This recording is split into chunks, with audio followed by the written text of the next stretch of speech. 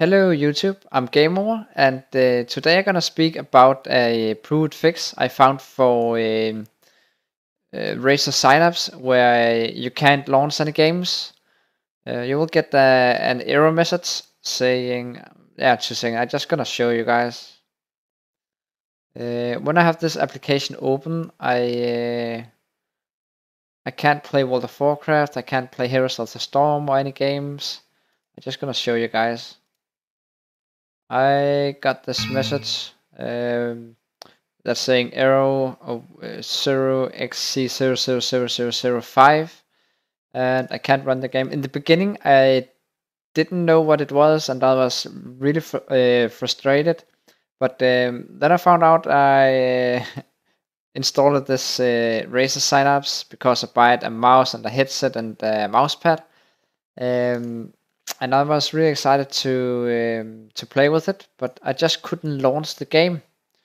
So I made some research on the internet and found a solution from a support. It was directly from the support team, and they write it to me that I should go to the stats, and I should go to the settings, and I should click data tracking off and restart the computer. I already did that and as you can see it's still not working.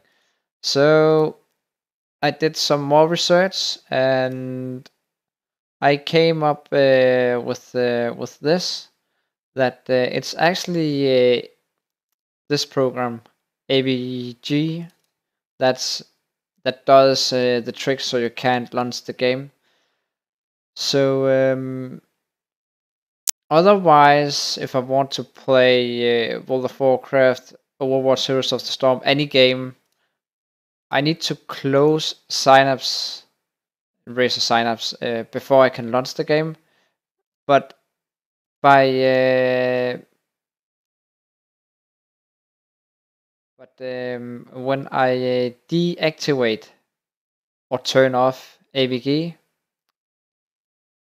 let's say 10 minutes, yes, and everything turns red. And I still have the Synapse, Razer Synapse app open, and I'm just gonna launch Heroes of the Storm.